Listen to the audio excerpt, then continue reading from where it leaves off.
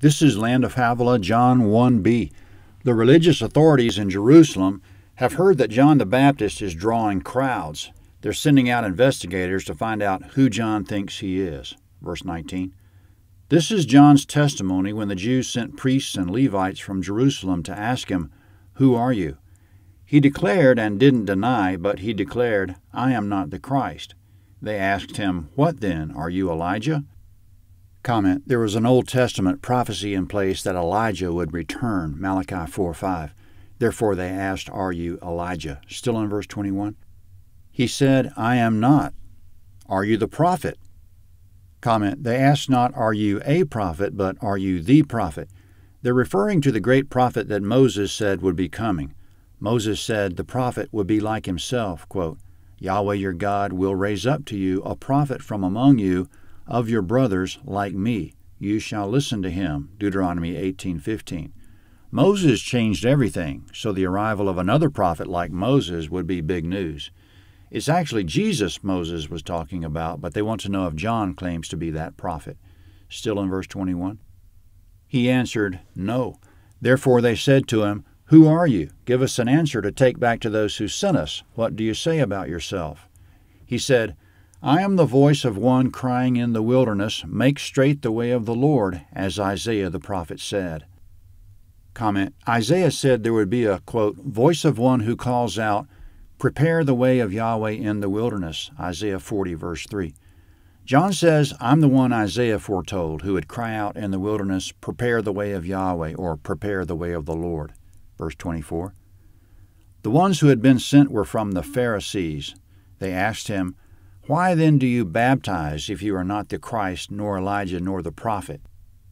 Comment: To baptize means to immerse in water. Romans 6:4. Why is John immersing in water? Quote, "Why then do you baptize?" Verse 26. John answered them, "I baptize in water, but among you stands one whom you don't know. He is the one who comes after me, who is preferred before me, whose sandal strap I'm not worthy to loosen." Comment: John doesn't want to talk about himself or why he's baptizing. He wants to stick with the message that there's one coming after him who's mightier, whose sandal strap he's not worthy to loosen. "Forget about me," he says, "and get ready for that one." John explained why he baptized at other times, quote, "I baptize you in water for repentance, but he who comes after me will baptize you in the Holy Spirit." Matthew 3:11. The baptism of the Holy Spirit will provide the life and light that John mentioned earlier in the chapter. Jesus will baptize people in the Holy Spirit, meaning the Holy Spirit will flood in. The repentance that John preached comes first, and it's necessary, but the point of repentance is that we can receive the Holy Spirit and everything that comes with it. Verse 28. These things were done in Bethany beyond the Jordan, where John was baptizing. Comment: This took place in Bethany, which from Jerusalem was on the other side of the Jordan River. Later in the book there'll be a different Bethany next to Jerusalem. Coming up, the day John recognized the Mighty One for the first time. Verse 29. The next day he saw Jesus coming to him and said, "Behold, the Lamb of God who takes away the sin of the world." Comment: John saw Jesus coming, and he called out, "Behold, the Lamb of God who takes away the sin of the world." In the Old Testament, the Jews sacrificed lambs to take away sin, Numbers 28:4. Jesus is the Lamb appointed by God. God will arrange for Jesus to be sacrificed, and Jesus will take away the sin of the world. John goes on speaking about Jesus, verse 30. This is he of whom I said, "After me comes a man who is preferred before me, for he was before me." I didn't know him, but for this reason I came baptizing in water, that he would be revealed to Israel. John testified, saying, I have seen the Spirit descending like a dove out of heaven, and it remained on him. I didn't recognize him, but he who sent me to baptize in water, he said to me, On whomever you will see the Spirit descending and remaining on him, the same is he who baptizes in the Holy Spirit.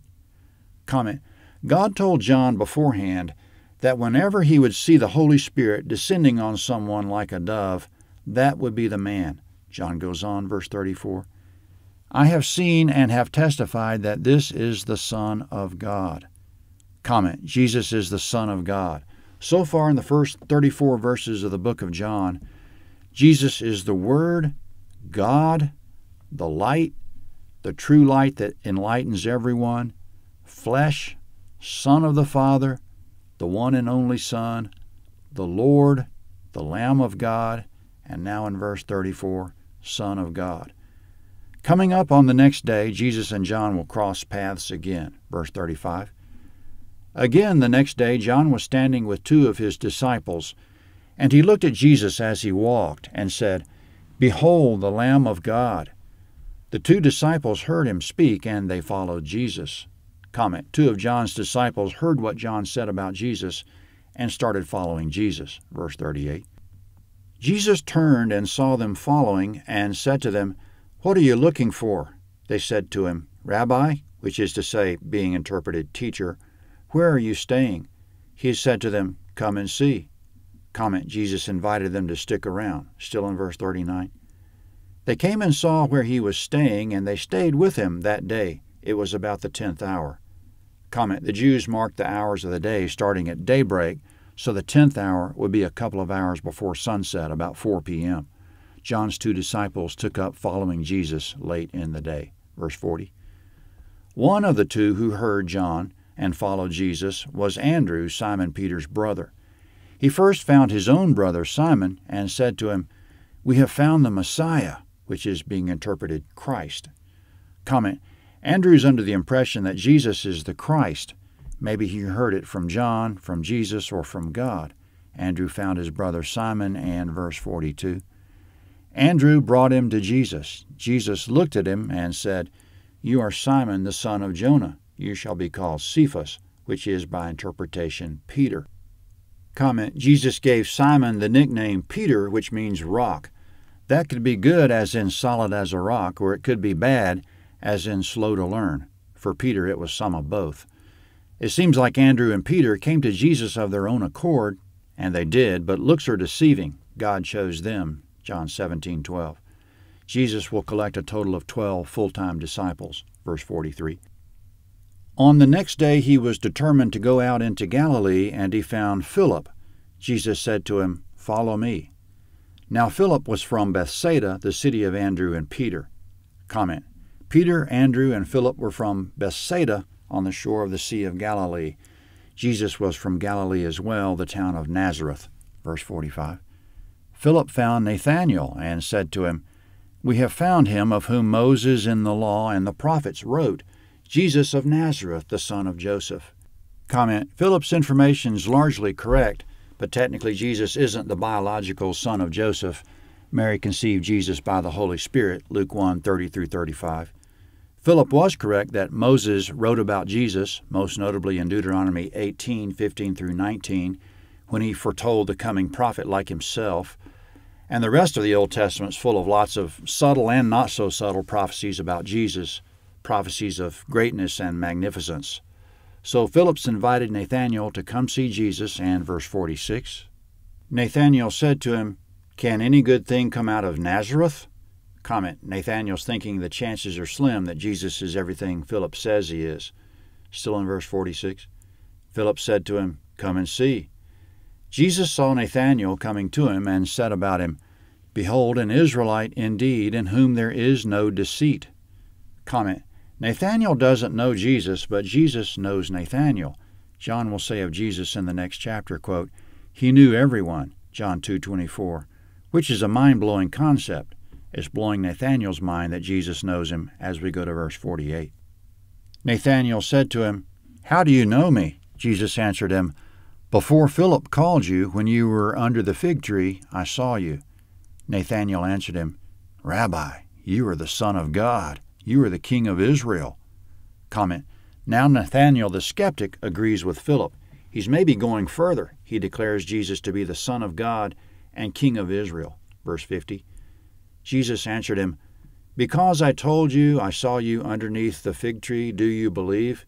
You'll see greater things than these. Comment, Jesus says that was nothing. Wait till you see what else I can do. Namely, verse 51, he said to him, Most certainly I tell you, hereafter you will see heaven opened, and the angels of God ascending and descending on the Son of Man. Comment: Jesus says that Nathanael's going to see angels ascending and descending on the Son of Man, which is Jesus. And with that, Jesus just interpreted for the first time Jacob's 1900-year-old dream as recorded in Genesis 28:12. Jacob saw a ladder in a dream. The ladder was set on the earth, and it reached to heaven. Angels were ascending and descending the ladder, going back and forth between heaven and earth. God stood above the ladder, supervising the activity. Jesus told Nathanael, He's the ladder. He's the connection between heaven and earth.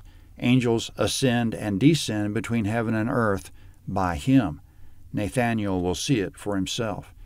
If Nathanael was impressed that Jesus knew private things about himself, wait till he sees that. John 2 is next at landofhavilah.net. John 2.